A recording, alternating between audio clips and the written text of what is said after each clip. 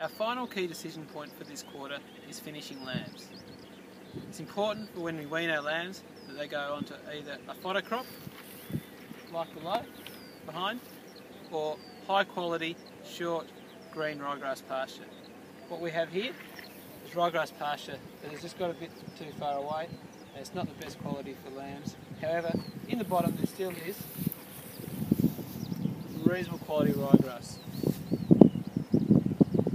Making milk from sheep module 8, it says for lambs to gain 225 grams a day, which is our target, they need to be on 1600 kilos of dry matter at 70% digestible sown species. Our ryegrass can fit that criteria as long as it is kept short, it doesn't get out of control like we see here.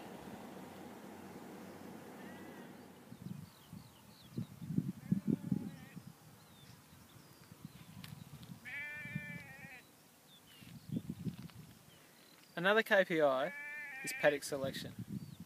We have two main feed sources for our lambs: fodder brassica, rape and irrigated ryegrass. Our KPI was to put our best lambs on the rape, to let them finish, and to have the bottoms grow out on fodder ryegrass. This year we haven't quite hit that target because this paddock went in on time, as it is a dry paddock. However, 70% of our paddocks didn't go in for a month after target because they were too wet.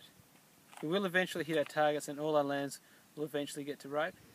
So at this point in time, only these lambs, which are actually our middles, are on rape. We've kept our tops on irrigated ryegrass because we didn't want to change their diet. They're 40 kilos plus and they're only about 4 weeks off going to market.